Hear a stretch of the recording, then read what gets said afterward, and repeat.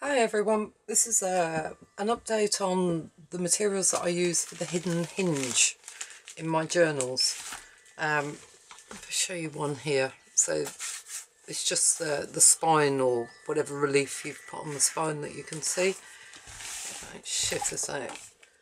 So the signatures are actually sewn onto a fabric. Now, when I did my last tutorial, I was using Craftex because that's what I'd seen and I thought, yeah, that works really well. And then watched a video from a lady called Sea Lemon about making your own book cloth to actually cover the journals with. So I had a play with it. Yeah, it works. It doesn't work so well for me for the raised embossing, but as a general book cloth, it works brilliantly. But I took it to the next sort of degree and decided to try it to sew my signatures onto. And it works brilliantly. So basics. Start off with your fabric. So I use this normal calico fabric for my book cloth. And then, so for the spine, or for the hidden hinge, the stuff I use inside, I've taken some of the fabric and then this heat bond ultra hold, which is really weird stuff. So paper on the outside and then the shiny stuff inside. So shiny stuff onto the fabric. So it goes like that. Iron it on, no steam, just a medium heat setting, and that sticks. It's a fabric stiffener. It's what you'd use making dresses for collars and that type of thing. I'm assuming you can use other stuff. It's just I bought some of this heat bond, so I thought, right, I'll carry on using it up.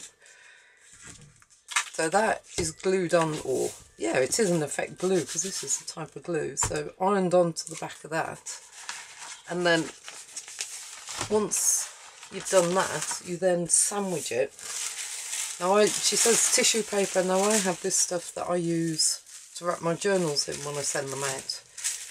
So I have found out you do need to iron this stuff first, otherwise you end up with wrinkles in your book cloth. So iron your tissue paper and then sandwich it between your fabric that you've heat sealed the heat and bond onto, and put that on it. So if you like, you've got a sandwich of the tissue paper, the heat and bond, and then the top layer is your fabric that you're using as your book cloth. And it works out really, really well. It's flexible. Craftex is flexible and it is good. But this I found is just a bit more give. So when you do stitch your journals on, it's just a bit more flexibility inside, so you can put your covers aren't that stiff. They're stiff enough for what they should be. They certainly don't flop around, as you can see, but they're just a bit more flexible, a bit more forgiving when you come to glue them onto your actual base, and very easy to sew onto. So Craftex can be a bit of a pain, or I certainly found it did. The other advantage is you can paint it. So this is a painted one for a journal I'm doing. And it matches. It will tone in to the inside. If I can find, bear with me. So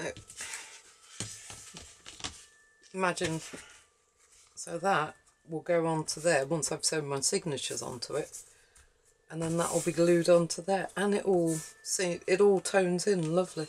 There's no need to try and find additional paper or to cover up the edges, or to put, I have in the past put strips down the middle of the signatures to try and sort of blend it in. This just blends in beautifully. So back to this one. So it all tones in lovely. It does come up a shade lighter sometimes, I found on these, but if I go to the middle, I can find, bear with me, there is no need for additional papers in the middle or decoration. It all just sort of, for me, it works lovely. So it's just an idea, just an update on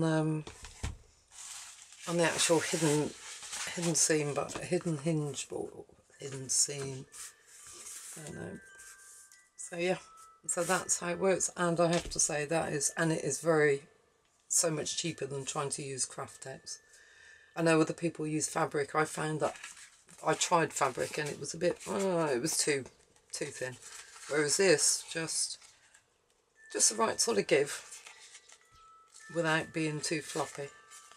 Doesn't look very pretty, but then you don't see the back of it. So that's that one. Well, thanks very much for watching. I hope you found it useful, and I will speak to you later. Bye.